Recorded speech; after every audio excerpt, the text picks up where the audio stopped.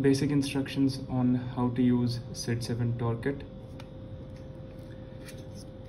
So the first thing that we'll talk about is the torque levels. So as you can see here, 1, 2, 3, 4, these are the torque levels. This gray part here is the dial. So you rotate it in the clockwise direction to decide the torque level. Right now it's at torque level 1. This is torque level 2. This is torque level 3.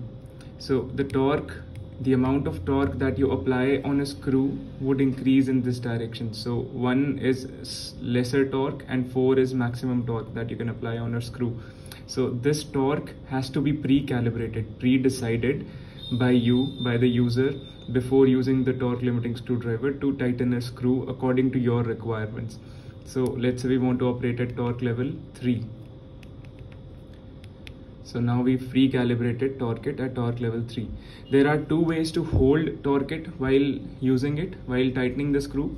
One is this standard way of holding it. You will hold the Torqit like this when tightening smaller screws where the amount of torque to be applied is small. The other way to hold it is like this. This is a way when you will try to open or tighten larger screws. This way you can apply more torque. So let's try and first remove a screw and then tighten a screw on this toy. So this is the chuck, which is magnetic. This is where the bit goes. Let's try and open this screw here. So I'm opening it in the standard way, holding the screwdriver in the standard way. As you can see, the screw is out. The chuck is magnetic, which makes the bit also magnetic. Now let's try and tighten this. Now I want to apply more torque here, so I will hold the screwdriver in the second way. Now as soon as you hear this click sound, this means that the torque level 3, which we had pre-calibrated, is reached. So this screw will not be tightened more than this level.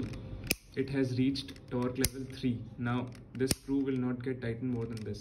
So this is how we decide which torque level we want to tighten the screw at. Another important instruction is that while using Torqit, you should not be holding the dial. So when I'm tightening the screw, I am at no point holding the dial to tighten the screw, because this dial controls the amount of torque that we're applying on the screw, and if during operation this dial rotates, this defeats the purpose and basically the preset torque will be changed. So you either hold it like this or like this, but at no point will you hold the dial. This swivel cap, which is basically free, will make sure that the dial does not rotate at any point of operation if you're not touching the dial. So you should not be touching the dial.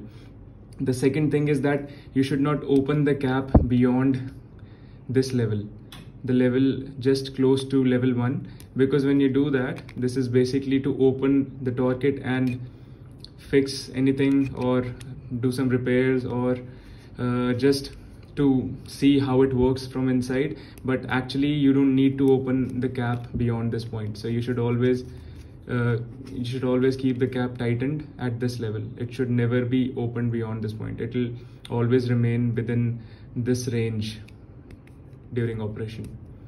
So these were the basic instructions. Thank you.